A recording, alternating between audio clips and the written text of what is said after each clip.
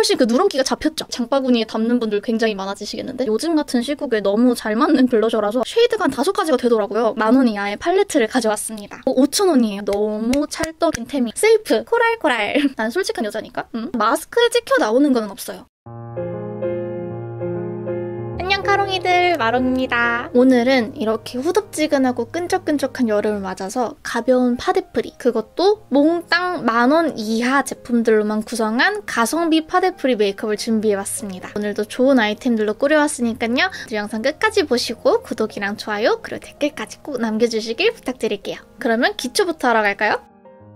먼저 프리엔제의 안젤리카 토너 퀵 카밍 패드입니다. 이 파우치에는 2개의 패드가 들어있어요. 여행용이나 휴대용으로 좋은 패드겠죠? 프리엔제 제품군들이 다 순한 제품이어가지고 이것도 아마 10대 분들한테 잘 맞으실 거라고 생각이 돼요. 사실 저도 건성이긴 하지만 여름철에 메이크업 전에는 토너 이상으로는 많이 안 올리게 되더라고요. 요즘 가장 많이 쓰는 거는 이런 토너 패드류인 것 같아요. 제가 사실 이건 여행용이다 보니까 좀 더 제대로 된 토너 패드를 찾아보자 해가지고 가져온 게 이 아리얼 필링 패드인데요. 정가가 5,900원 그리고 할인하면 3,900원에도 구매가 가능한데 딱 학생분들이 학교에 두고 쓰기에도 괜찮다고 생각을 했거든요. 근데 제가 오늘 프리엔제를 쓴 이유는요. 이 아리얼 필링 패드가 약간 수분감을 좀 덜 머금고 있어요. 그래서 아마 지성인 분들은 괜찮으실 것 같은데 건성인 제가 이걸로만 스킨케어를 끝내기에는 좀 건조한 느낌이 들어가지고 오늘은 프리엔제로 사용을 했고요. 지금 이 프리엔제 패드는 다른 패드들보다 조금 더 보습감이 있는 편이어가지고 이제 다음 단계로 넘어가기에 딱 적당한 피부로 만들어준 것 같아요. 그리고 바로 저는 이 톤업 크림을 써줄 건데요. 페리페라 밀크 블러 톤업 크림 로지 컬러입니다. 지금 이 반쪽만 다 완벽하게 펴바른 건데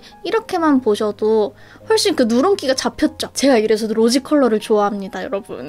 그리고 이게 그냥 톤업 크림이면 사실 손이 잘 안 갔을 텐데 톤업 크림이자 선크림이기도 해가지고 SPF 50 플러스 PA++++가 함유가 되어 있거든요. 그래서 가볍게 선크림 발라준다 생각하고 이렇게 사용을 해주는 거죠. 이 영상을 준비하면서 다른 톤업 선크림들도 되게 많이 뜯어봤는데 아무래도 이런 누리끼리 초록기한 그런 피부톤을 잡아주는 걸로는 이 페리페라 톤업 크림 로지 컬러 요게 최고인 것 같아요. 다른 애들은 너무 번들거리기도 하고 톤업이 좀 제대로 안 되기도 하고 그러더라고요. 지금 그래서 얼굴 피부톤이 엄청 화사해지지 않았나요? 목이랑 차이가 나는 것 같아. 목을 좀 발라줘야겠어요. 이게 딱 10,000원이어가지고 우리 학생 카롱이 분들한테도 추천을 할 수가 있을 것 같더라고요. 허해지는 톤업 크림이 아니라 뽀얘지는 톤업 크림이라서 되게 잘 쓰고 있습니다, 요즘에. 짠!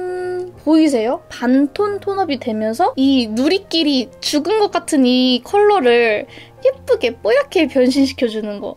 이거 갑자기 장바구니에 담는 분들 굉장히 많아지시겠는데? 자, 그리고 블러셔를 먼저 할게요. 어퓨 과즙팡 젤리 블러셔 내 마음 갓 구와바입니다. 제가 과즙팡 라인 좋아하는 거는 다들 아시잖아요. 근데 이 과즙팡 블러셔도 진짜 좋거든요. 과즙팡 젤리 블러셔. 블렌딩하기가 굉장히 쉬워가지고 이렇게 손으로 투두두두둑 얹어도 되고 스펀지로 양 조절하기에도 괜찮더라고요. 그리고 컬러감이 굉장히 은은해서 이런 파데프리 메이크업 할 때 되게 추천하는 꿀조합입니다. 그리고 가루형 블러셔보다 훨씬 더 피부에 밀착되는 느낌이 들어가지고 예전에는 발색이 쨍하게 안 올라가는 게 살짝 답답했는데 요즘 같은 시국에 너무 잘 맞는 블러셔라서 꼭 추천하고 싶었어요. 딱 거울 속에서 나만 볼 수 있을 정도로 발그레하게 손에 남은 양으로 콧잔등도 살짝 톡톡톡톡 얹어줄기. 그리고 네이처리퍼블릭 보테니컬 오렌지 포어 파우더입니다. 이 외곽 쪽이랑 아이 메이크업 할 부분 눈썹 쪽으로 투두둑 지나가줄게요. 이거 오렌지 포어 파우더라고 해서 그런지 약간 오렌지 향이 나네요. 저 여기에 뾰루지 하나 났는데 이거 그냥 안 가리고서 갈게요. 근데 사실 요즘에 다 마스크 끼고 있어가지고 이 아래쪽에 뾰루지 난 거 잘 안 가리게 되지 않나요? 밖에서 마스크 벗을 일이 얼마나 있다고. 그리고 가볍게 쉐이딩도 해줄 건데요.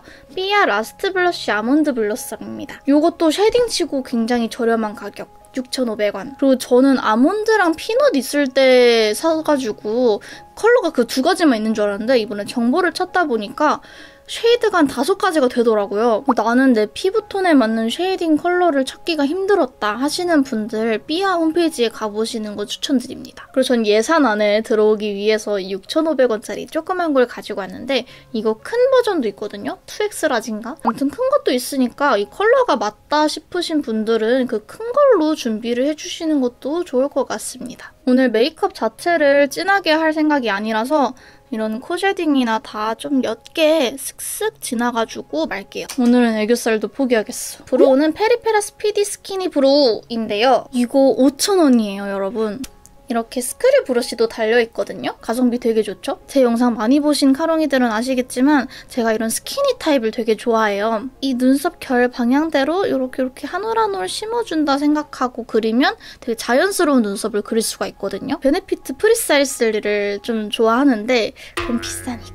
우리 가성비 제품 찾으시는 분들한테는 이 페리페라 스키니브로 추천드립니다. 자연스러운 꾸안꾸 느낌이기 때문에 이 뒤쪽 부분을 잡고서 손에 힘을 빼고 슬슬 그려주시는 게 좋아요. 이게 맨살에도 되게 잘 그려지는 편이어서 이걸로 아이라인 그려도 괜찮아요. 해놓고서는 스크류 브러쉬로 슬슬 빗어주기. 그리고 제가 10,000원 이하의 팔레트를 가져왔습니다. 아이고 내가 영상 올릴 때 단종되지 않아야 되는데 이게 한정판이거든요, 여러분. 롬앤이랑 라임 프렌즈가 콜라보한 베러데나이즈 미니예요. 제가 베러데나이즈는 원래 잘 썼잖아요. 근데 미니로 이렇게 나왔습니다. 지금까지 미니 팔레트라고 가져온 것들 중에 더 미니 사이즈. 제가 가져온 건 말린 라그라스랑 말린 메밀꽃이에요. 말린 라그라스는 딱 웜톤용 섀도우, 말린 메밀꽃은 딱 쿨톤용 섀도우입니다. 컬러 구성 같은 게 되게 비슷하거든요. 무펄 섀도우 3가지랑 글리터 하나랑.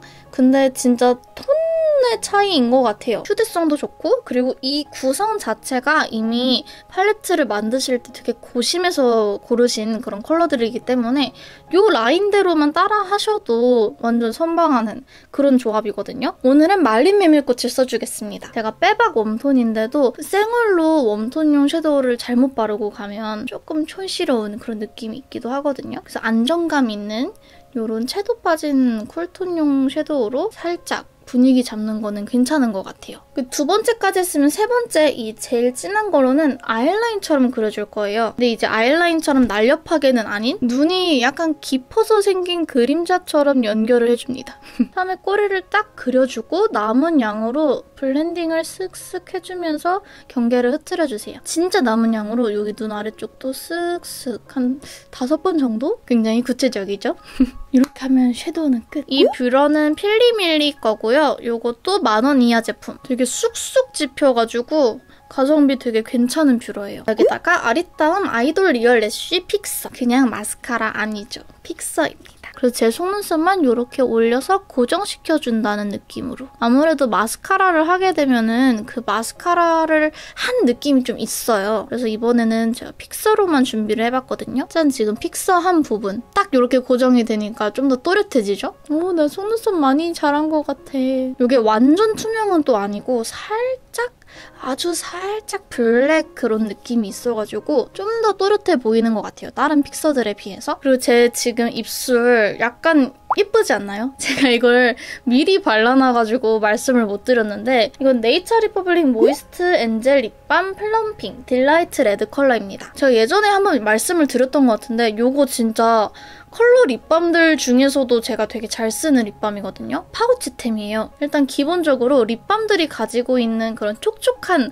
보습이 되는 느낌 그거 당연히 있고요. 발림성이 되게 뻑뻑한 게 있는데 이건 되게 부드럽게 발려요. 그리고 컬러도 딱 지금 이런 파데프리나 생얼에 어울리는 살짝 생기 있어지는 이런 톤 이거까지 너무 마음에 들어가지고 진짜 제가 애정하는 립밤이거든요. 거기에다가 제가 좀 생얼일 때 여백이 좀 많이 보이는 편이어서 입술이 유난히 더 옹졸해 보이는데 이게 플럼핑 효과가 있다 보니까 조금 덜 옹졸해 보인다고 할까요? 이런 생얼일 때 너무 찰떡인 템이에요. 플럼핑 효과가 있기 때문에 약간 입술이 화할 수가 있고요. 컬러 립밤 잘못 발랐을 때 입술 각질이랑 입술이랑 이렇게 막 떨어지는 그런 느낌도 적어서 저는 이거 정말 추천합니다. 제가 이걸 언니한테 영업했더니 언니가 이걸 써보고서 너무 좋다고 가지고 나가가지고 이걸 이렇게 망가뜨렸어요. 이게 너무 더워서 다 녹아가지고 흘러내렸다고 하더라고요. 그래서 언니가 다시 사준다고 하긴 했는데 이 나쁜 언니 진짜 립 제품, 틴트 립스틱 이런 종류에서 제가 파데프리 할 때 가장 잘 쓰는 그런 립들을 가져왔습니다. 그 제품은 페리페라 잉크 무드 드롭 틴트인데요. 사실 다른 아이들도 예쁜 게 되게 많았어요. 근데 은근 10,000원 이하 제품 찾기가 힘들더라고요. 근데 요거는 딱 10,000원. 세이프 1호 코랄 소환이랑 7호 코랄 수준입니다. 이름만 봐도 아시겠죠? 코랄. 코랄 소환이 좀 더 오렌지 톤, 코랄 수준이 좀 더 핑크 톤이에요. 제가 생각하는 정석 코랄에 좀 더 가까운 거는 이 1호거든요. 그래서 오늘은 1호를 발라줄 건데 얘네들이 마스크 프루프라고 광고를 해요. 묻어남이 적기는 하지만 지속력이 그렇게 막 엄청 좋다 이렇게 얘기할 수는 없거든요. 나는 솔직한 여자니까. 착색도 제가 이렇게 지웠는데 바로 남잖아요. 발랐을 때 진짜 마스크에 찍혀 나오는 거는 없어요. 그래서 추천. 그리고 촉촉하게 발리기 때문에 입술이 그렇게 부담스럽지 않다는 점에서 또 추천을 드리고 싶고요. 짠! 너무 예쁘지 않나요? 딱 요런 파데프리 이런 메이크업에 딱 맞는 립 컬러.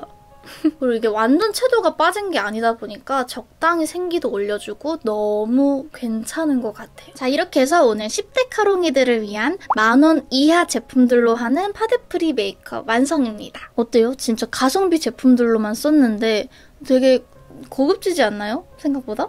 응? 게다가 파데나 뭐 컨실러나 하이라이터나 이렇게 무거운 것들이 올라간 것들이 아니어서 이런 여름철 후덥지근한 끈적끈적한 날씨에도 너무 잘 맞을 것 같고요. 분명히 이 영상을 보시고 아 뭐야 피부가 다 했잖아 라고 생각하시는 분들이 있을 수 있어요. 근데 진짜 아이러니하게도 제가 뷰티 유튜버지만 이 피부 화장 좀 안 하시는 게 평소에 파데프리로 많이 다니시는 게 여러분들의 피부를 좀 더 건강하게 유지할 수 있는 방법이라고 말씀을 드리고 싶어요. 저도 이렇게 뷰티 영상을 찍지만 일단 집 밖에 잘 안 나가기도 하거니와 베이스 메이크업을 잘 안 하는 상태로 많이 다니거든요. 그리고 꼭 뾰루지가 나더라도 저는 가리기보다는 트러블 패치 붙여놓거나 그냥 안 건들거나 해가지고 그 부분을 최대한 자연의 상태로 냅두려고 하는 편이기 때문에 좀 더 회복이 빠른 것 같거든요. 여러분들도 특히 피부에 트러블이 많이 나는 시기인 우리 10대 카롱이 분들도 최대한 가리기보다는 자연의 상태로 그대로 냅둬서 치유를 해보시는 게 좋을 것 같아요. 이렇게 사람들 학원에 관심이 없는 시대가 또 언제 오겠어요. 이럴 때 피부 장벽을 복구해놔야지. 그럼 여러분 요즘 확진자도 좀 많아지고 있고 위험한 시국인데 여러분들 몸 조심하시고요. 오늘 영상도 도움이 많이 되셨다면 좋아요랑 구독 부탁드리고 댓글로도 많은 소통하길 바랍니다. 오늘도 끝까지 봐줘서 고맙고요. 그럼 오늘도 달콤한 하루 되세요. 안녕!